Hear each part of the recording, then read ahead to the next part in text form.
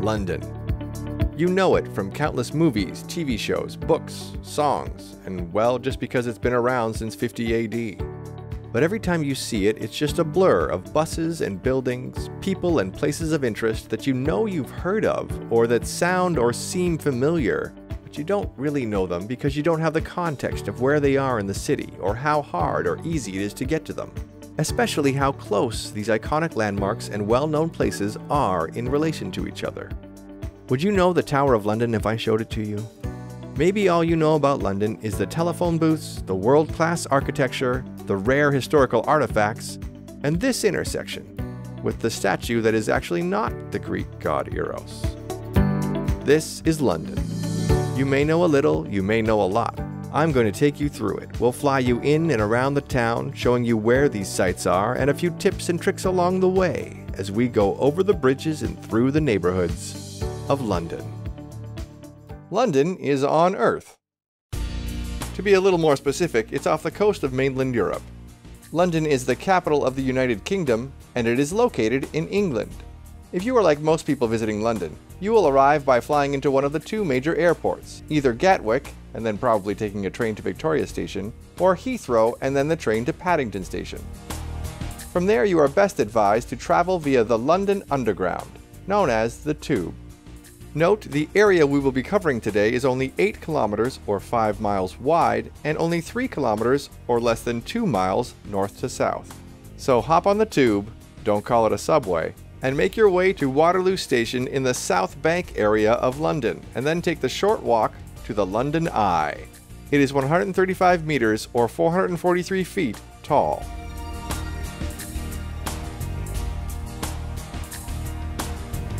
Right beside the wheel is the London Dungeon and the London Aquarium.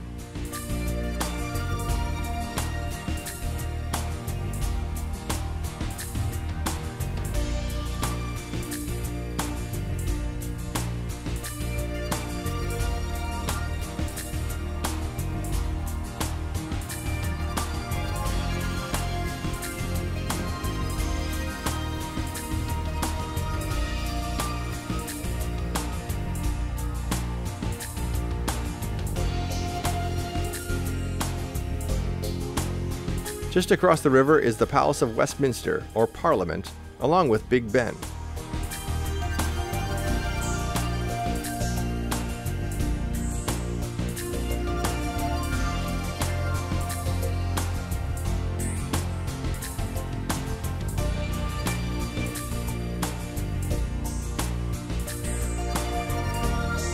Big Ben and the Elizabeth Tower, in which the bell is located, are undergoing a major renovation until 2021.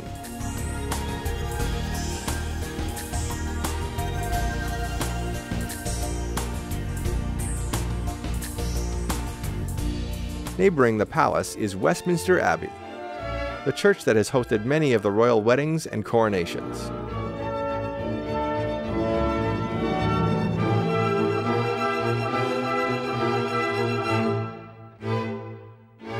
From there, we head west to Buckingham Palace.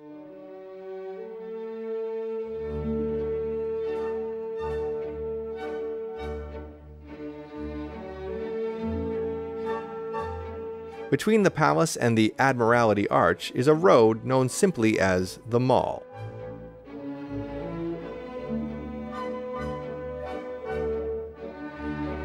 Just past the Admiralty Arch is Trafalgar Square, where you will find Nelson's Column and the equestrian statue of Charles I.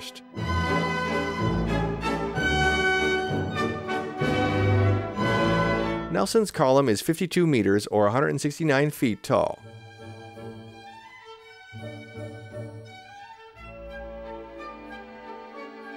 Behind the column is the National Gallery, one of the most visited museums in the world.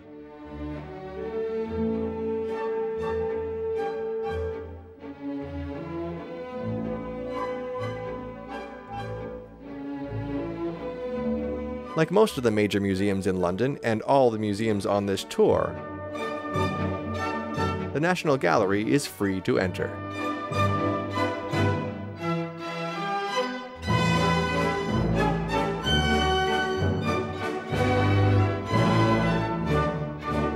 We're going to head back over to what is the London residence and administrative headquarters of the monarch of the United Kingdom, currently Queen Elizabeth II. Again, I'm talking about Buckingham Palace.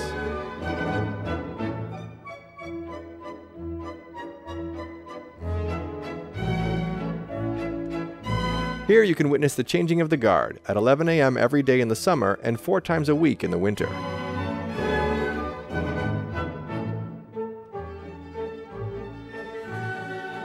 As we make our way northwest toward Hyde Park, we will pass over the Wellington Arch and close by Harrods the department store.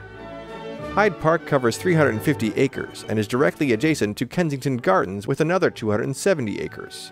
Hyde Park includes the Princess Diana Memorial Fountain, whereas Kensington Gardens includes the Albert Monument.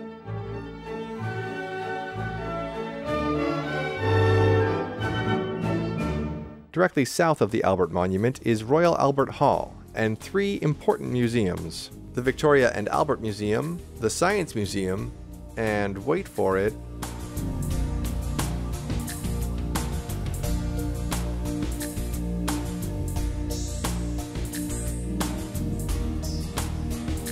the Natural History Museum. For any of the museums you see on this tour, their visiting hours are generally between 10 and 5. The same goes for visiting Kensington Palace, located on the west side of Kensington Gardens. North of the parks, you can walk to Notting Hill and Paddington Station, but I would use other means to visit Little Venice, and be sure to save some extra time if you want to go see Abbey Road.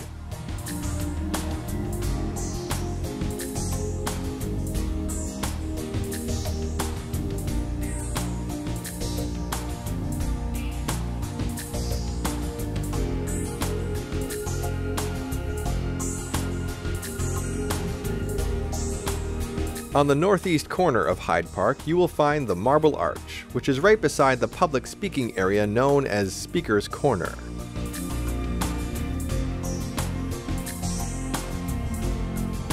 From here you can travel toward Oxford Circus down the busiest shopping street in the country, Oxford Street, south of which you'll find Piccadilly Circus after passing through the theatre district, known as the West End.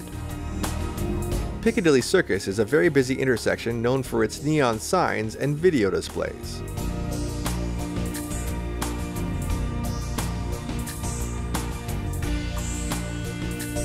As well as the Shaftesbury Memorial Fountain and statue. Traveling east, we come to Leicester Square with half-price theater tickets at the TKTS booth, as well as cinemas, casinos, and radio stations.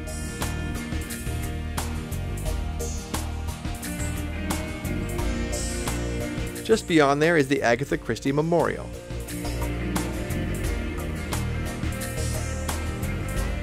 Northeast of here are more of the amazing West End theatres and the top museum in London, the British Museum. Among the many fascinating artifacts you'll find here is the Rosetta Stone. Now we are going to make our way further east, getting into the square mile area known as the City of London, or the City. But we're just going to touch on one of the most notable buildings here and then take a quick detour before we loop back. St. Paul's Cathedral is probably the best known work of its architect, Sir Christopher Wren. Directly in front of the cathedral is the Millennium Bridge.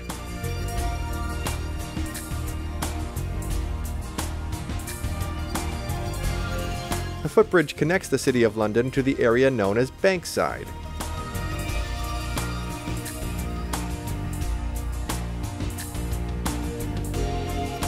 And delivers you right up to the door of the last museum on our tour, Tate Modern.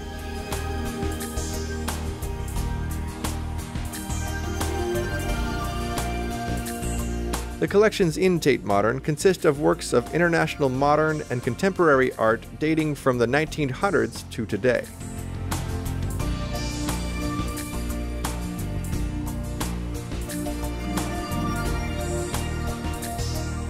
Just west of Tate Modern is One Blackfriars. Completed in 2018, it is 163 meters or 535 feet tall.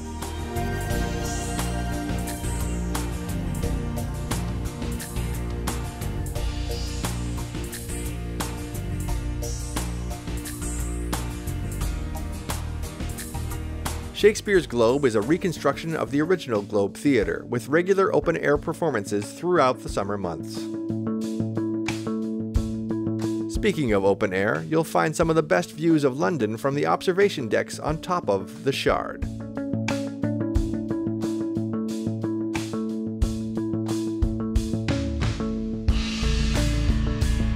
On your way over, stop by one of the largest and oldest food markets in London, the Borough Market, for some great tastes and treats.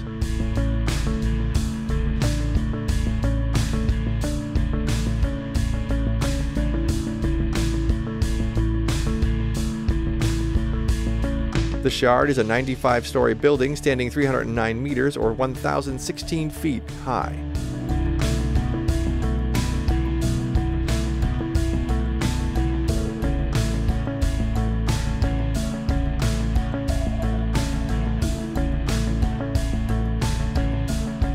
Next up, we're going to cross London Bridge and head back to the city.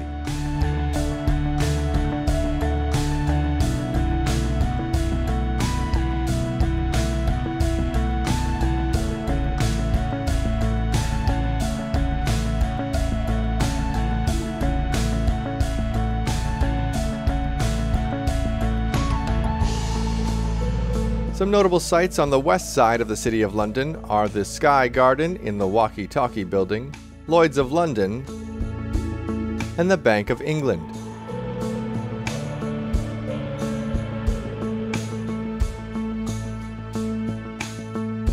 Established in 1694, it is the model on which most modern central banks have been based.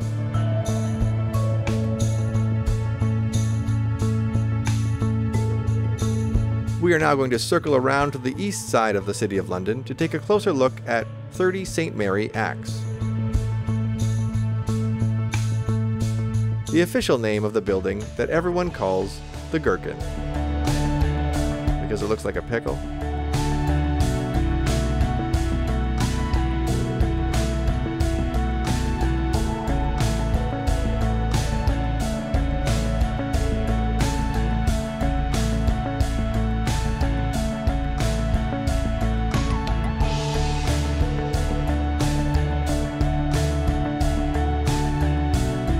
Next, we are heading over to City Hall, which despite its name is not in, nor does it serve a city. At least that's what I read on the internet.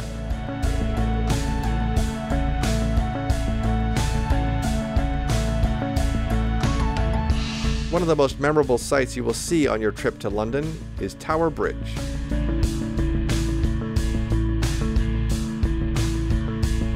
Some people think this is London Bridge, but you know we already crossed that bridge when we came to it.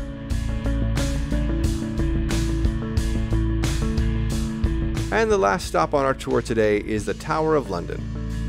You were expecting a tower? Good. That four-cornered structure in the middle is the White Tower, and it gives the entire castle that is the Tower of London its name. When not in use, you can see the crown jewels on public display inside the Tower of London.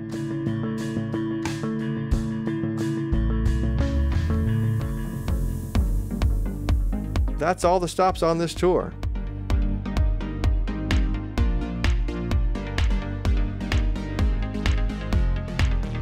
I tried to give you the best overview of London that I could, and show you all the places that I think you'll want to visit while you're here.